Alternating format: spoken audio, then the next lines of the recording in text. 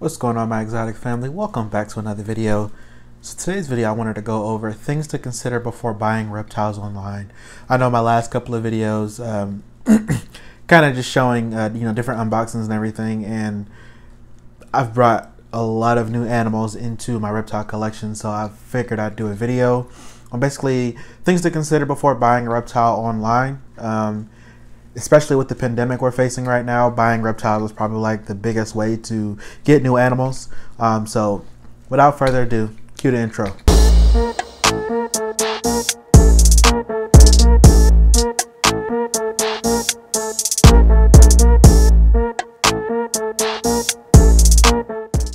All right, everybody, welcome back. As you can see, I'm here with my Brazilian rainbow boa Medusa.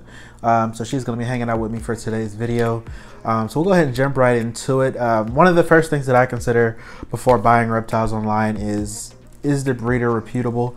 Whether it's an actual company, whether it's a private breeder, does this breeder do enough to get my attention to spend my money?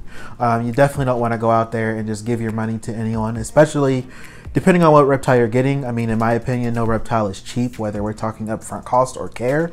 You definitely don't want to just give your money away. So definitely do your research, read reviews, reach out to people that have bought from this particular company, breeder, or whatever, just to make sure that there's no shady business going on. I'm kind of dealing with the situation like that myself, but I'll do another video on that. Another thing to keep in mind is going to be what does the animal look like? I know a lot of companies, breeders, they use stock photos. What I mean by stock photos, they'll use one main photo, a general photo of what the animal actually looks like versus a picture of the particular animal you're inquiring about. So don't be afraid to reach out to the breeder or company to see what that exact animal looks like. Now, in my opinion, if they're not willing to work with you to give you that picture or anything like that, then you should not buy from them. You are spending your money, and there is nothing wrong with you wondering what the particular animal that you are spending your money on looks like. That is not an issue at all. Another thing to look at is guarantees. Does this company or person have a live arrival guarantee? What do you do if this animal comes to you? Okay, bye Medusa. What do you do if this animal comes to you in a non-healthy condition? So that's definitely something important to look into, especially now. Like I said, with a lot of animals being bought online, you just never know what can happen. Which brings me to my next point. Most companies, people, breeders, they will not ship unless it is at least 40 degrees Fahrenheit outside. So that's definitely something important to keep in mind. And that's for the overall safety of the animal. You don't want it to be too cold or too hot for that matter. So definitely make sure that whenever your animal is being shipped and delivered to you, the overnight temperature does not drop below 40 degrees. So something I probably should have mentioned in the beginning, before even considering buying an animal online, before purchasing that animal online, make sure you have a complete setup for that animal. You don't want to buy an animal and it gets here and then you're not prepared for that animal. It kind of defeats the purpose. Why get an animal if it doesn't have a home? So definitely make sure that you have everything you need for that particular animal. So when it comes home, you unbox it, it can get right into its enclosure and quarantine and get acclimated to its new home. As well as before any of this, do your research before you get that animal.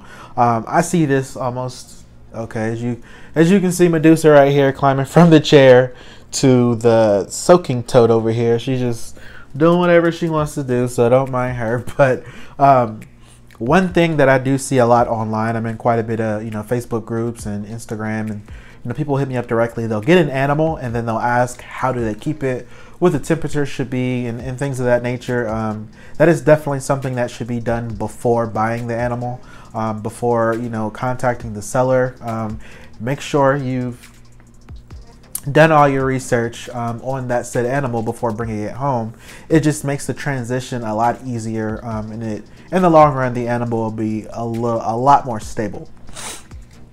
Something else is, don't be afraid to ask questions. There's a lot of people out there that'll, they're spending money on these animals, but they're afraid to hit the breeder up and ask questions. No, ask as many questions as you can. Me personally, the companies and breeders I deal with, whether it be snake, lizard, whatever, if I have a question, I'm going to ask it. If I'm spending my money, I'm doing everything I can to make sure that animal survives. I'm asking questions. What are you feeding it? How big is it? How often are you feeding it? What size mice, rat, whatever are you feeding it? Those are things that are going to help you in the long run and also benefit the animal. All right, so also something big in the reptile community, and it kind of goes back to research. If you find a particular animal you like and you are considering buying it, also research the page or ask the breeder if this animal is wild caught or if it is captive bred.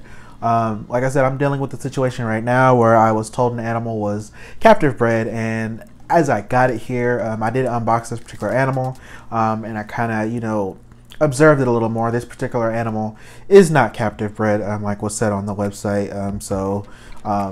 I'm dealing with a bit of a thing right now. This particular animal is still in quarantine, and there will be a vet visit, which I will do a YouTube video on that as well. So always ask questions. Don't be afraid to ask questions. Make sure you get as much information out of them as you can. Once again, that animal is coming to you, and you want to do everything you can to keep that animal in good health. So ask good questions. Research the company, the breeder, whoever, talk to other people, do your research about the animal, make sure you have the setup. Those are things that I consider before buying animals.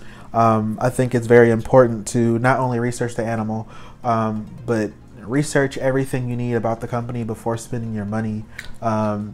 It's just something, nobody wants to be ripped off. Nobody wants to deal with, paying for an animal and then having to spend more money on an animal to take it to a vet, which is what I'm doing. But like I said, we'll save that for another video. So kind of a short video, but I just kind of wanted to do a quick run through of things to consider during this pandemic, because, a lot of people are buying online.